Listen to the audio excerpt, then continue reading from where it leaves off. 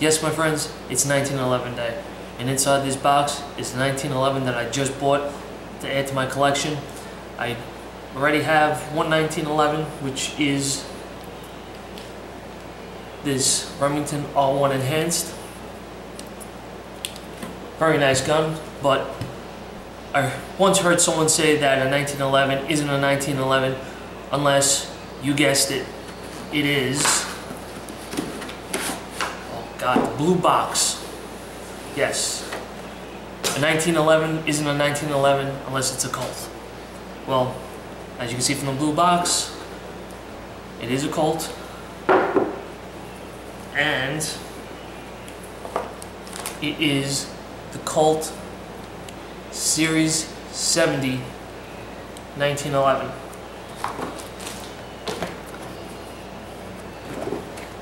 That's right. I was actually going to wait on this, but you know, since... Alright, sorry for the interruption, guys, but basically my son's got this new thing where whenever he takes a dump, he takes his pants off, runs around the house, and it's just a matter of time before the diaper comes off afterwards, and that is just something I did not want to deal with, cleaning up a shitty floor or whatever. Anyway, like I was saying, this is my it's it's the Colt 70 series, if I can even say that right. I was trying to hold off a little bit on buying a Colt. It's like a bucket list item type of a deal, but since Colt made their the announcement was made that Colt was going bankrupt, when I went in there, they said that they only had a few left in stock. It was this one, a Super 38, and I forgot what the other one was. It was I think it was one of their Commander models that was left. So I wanted a plain Jane GI model, and this is as close as I was gonna get.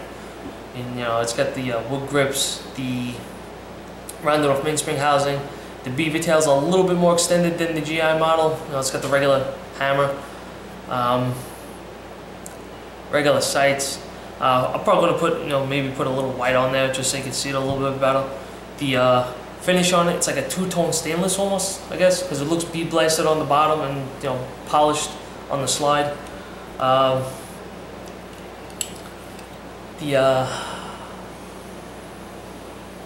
What the hell? Jesus Christ, I can't even freaking talk.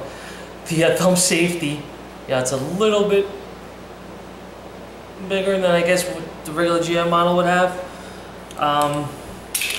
It did only come with one 7-round magazine, but the shop owner told me call Colt to see if it actually is supposed to come with 2, and it actually turns out when I spoke to him, great customer service on there. The guy helped me out pretty good. I mean, he was only on the phone for a couple of minutes, but he basically looked it up, took the serial number, made sure it was supposed to come with 2, and they're sending me a second one in the mail. But in the meantime, I got some of these Wilson Combat mags, so they're going without a problem. These are the 8-round magazines. So other than that, that's it. This is my newest addition to the collection, the Colt 70 series 1911. Hope you guys enjoyed the video, and I'll talk to you soon. Ooh, looky, looky. Ba ba ba ba boom.